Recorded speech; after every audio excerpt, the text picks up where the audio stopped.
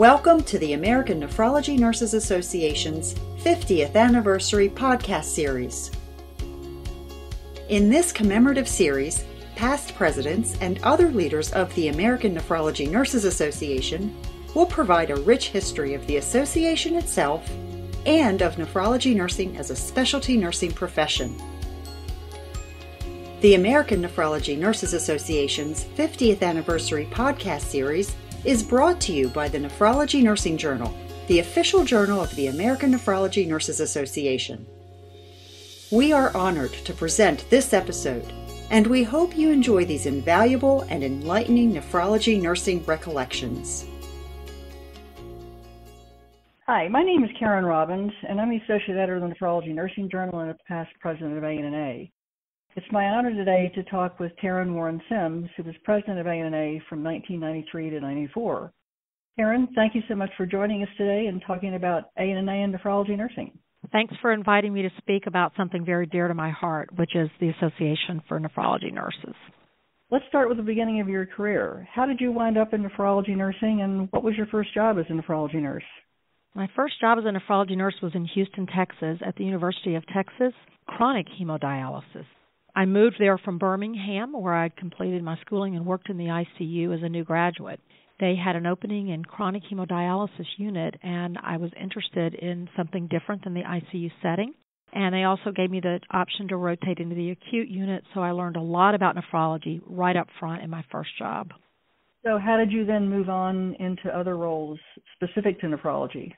I left there and went to a role at Medical Center Del Oro, a small private hospital in Houston, where I worked as the unit manager for a 4-station acute hemodialysis unit with 3 other nurses who were very close colleagues of mine for many years and are still today. Very good. So tell me about your role as president of ANNA. I know that you were the president at our 25th anniversary meeting also held in Dallas. Right. This is a pretty special year for us on our 50th when I look back on our 25th year. When I was working in nephrology in 1980, Beth Ulrich, then a board member for ANNA, came to my office and introduced me to the idea of being more involved with ANNA. At that time, we were called AANNT. The association was paired with technicians. That's exactly right. And she asked me to get involved, and she talked to me about the merits of membership as well as considering becoming a future leader in AANNT. And she convinced me to do both, and that began my career in the association. And our 25th year, we were certainly at the peak of our growth at that time and also our continued influence in the specialty of nephrology. That year, I went to the Rose Garden as soon as I became president. President of the United States, President Clinton, held a National Nurses Day in the Rose Garden, and I was fortunate enough to represent ANNA there, and it was quite a start to my year. Well, that is quite a start. Wow. Tell us about some of the things that happened while you were president, some of the accomplishments. Well, as all associations do, that year I had the privilege to represent us at many organizational meetings, but there were some key things that went on both nationally and specialty-wise that were very big landmarks for our association. I was able to represent ANNA at the National Nursing Summit on Healthcare Reform in 1993. It was very exciting. Ultimately, this was the first time that specialty nursing had been involved in looking at a national project such as healthcare reform. We worked very hard to try to define what nursing's role should be in trying to advise our legislators about healthcare reform. And while there was not consensus about what format that reform should take, our association did feel strongly that we should be part of the collective action. Ultimately, the nursing organizations collectively backed our nursing leader, Virginia Betts, to speak for over 2.2 million collective nurses' voices, and we were part of the conversation about the beginnings of healthcare reform. It's not as we know it today, but that was a very big moment for nursing and for specialty nursing and for ANNA.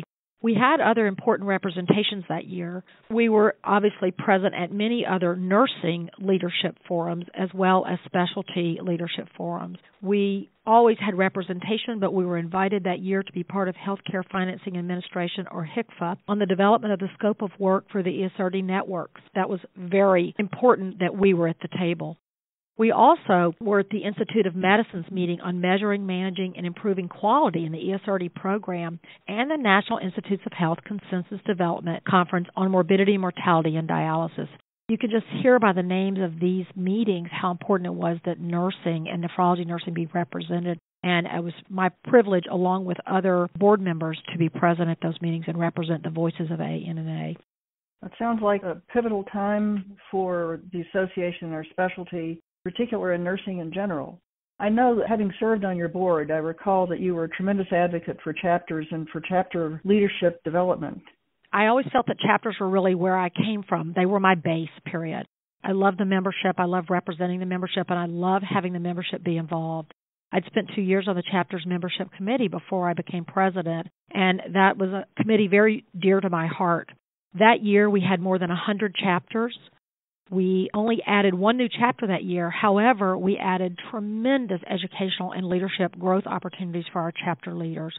We felt, given the strength of them and the growth of our association at over 9,000 members that year, that we really needed to help our chapter leaders have the skills they needed to grow their own chapters.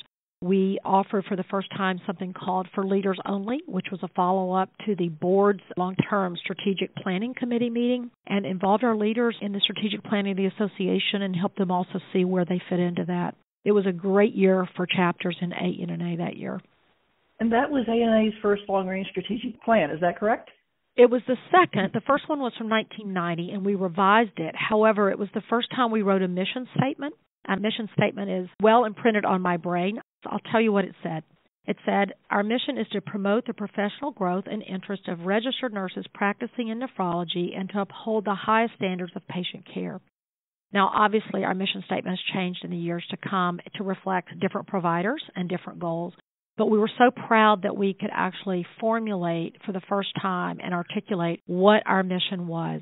When we involved the chapter presidents in Dallas For Leaders Only, that was the first time that chapter leaders and other regional leaders had been able to be involved in strategic planning for the association. It was a big moment. It was exciting. Since you were president, what kind of experiences have you had that were perhaps a result of your having been the president of ANNA? Well, certainly the year following my presidency, as well as many years to come, I was able to maintain a lot of involvement with nephrology nursing as a specialty as it grew forward. We continued to provide new educational offerings and think about where our role was in relationship to the physician groups that we had partnered with for so many years. We also kept reformulating our relationship with the technician group, which was reflected in the change in our name many years before I was president. It influenced my understanding truly of the range of nephrology nursing. When I finished my president year, the following year, my family moved to Virginia, and I took a new job at the University of Virginia, and I worked in solid organ transplant, a kidney transplant, for the first time in my career after many, many years with a focus on hemo and peritoneal dialysis. It was a great opportunity to see another aspect of nephrology nursing. It also really helped me understand what transferable knowledge nephrology nurses have from the clinic setting to the home dialysis setting to the quality assurance setting, all the way to the acute care setting, taking care of patients receiving transplants.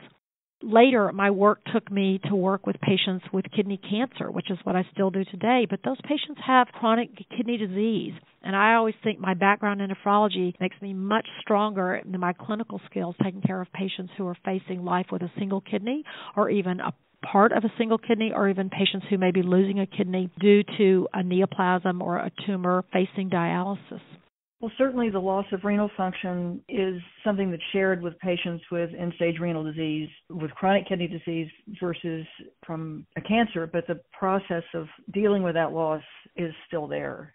It is, and it's interesting because many of the patients are surprised that I can talk to them about what it looks to be facing hemodialysis or facing a renal replacement therapy in any fashion. They're surprised that I know about it. They're surprised that I can talk to them about what it might be like to do home care or home dialysis versus going to a center location, and about transplantation. Many of them are surprised that I know anything about transplantation because I work in a surgical field dealing with oncology. But they're very interrelated, and I think nephrology has a lot to do with many medical conditions, and it's great knowledge that nurses can transfer anywhere. Well, that's certainly a strong argument for those who say, well, nephrology is just about dialysis, which clearly it is not and has not been your experience. No. Looking ahead, what do you see as the future of nephrology nursing? You know, it's hard to know, but we've already gone through some major changes as a specialty. One of the changes that we've gone through is adding a range of providers. Look at the amount of nurse practitioners who are taking care of patients with renal disease, who are prior nephrology nurses or certified nephrology nurses. Now we have a specialty certification for advanced practice nephrology nurses. I think we've just continued to grow with the field, and that's very important for our association. I know our membership numbers are again strong, and while we've gone through the changes that all associations have gone through in terms of financing for educational opportunities, people being able to leave their home and travel to a distant meeting, ANAs continue to find new ways to provide that through streaming. Audio conferences were our first trial at that, but now we have so many other things to offer. I think we're going to have to continue to evolve as an association to meet the needs of our members, but I don't think our members' needs are going away. Okay, thank you. It's really been a pleasure talking with you, and I appreciate your time, Terran. Do you have any other thoughts before we conclude our chat here? No, but it's been really great going sort of down the ANA memory lane with you and looking back at the things that happened 25 years ago. I'm really amazed at the amount of work we accomplished in 1 year, and I know that every president since me has continued to have that challenge. It was a real privilege to serve ANA all the years that I did, and to serve as president was really the top of my career in nephrology, but it wasn't the end of my career in nephrology, and I'm proud to say that I served, but it's so wonderful to see ANA continue to be such a solid organization, and it really was fun to kind of go over these past memories with you. Thank you. Terran Warren-Sims, past president of ANA from 1993 to 1994. Thank you so much for your time, and more importantly, thanks for all you've done for ANA. Thank you. The American Nephrology Nurses Association's 50th anniversary podcast series is brought to you by the Nephrology Nursing Journal, the official journal of the American Nephrology Nurses Association. This series is owned and produced by the American Nephrology Nurses Association. All rights reserved. No portion of this podcast may be used without written permission. For archived episodes of this podcast and to learn more about the American Nephrology Nurses Association, visit the association's website at annanurse.org. You can also subscribe to this podcast on iTunes, Google Play Music, Spotify, Stitcher, TuneIn Radio, our hosting site Spreaker, and other various podcast delivery services.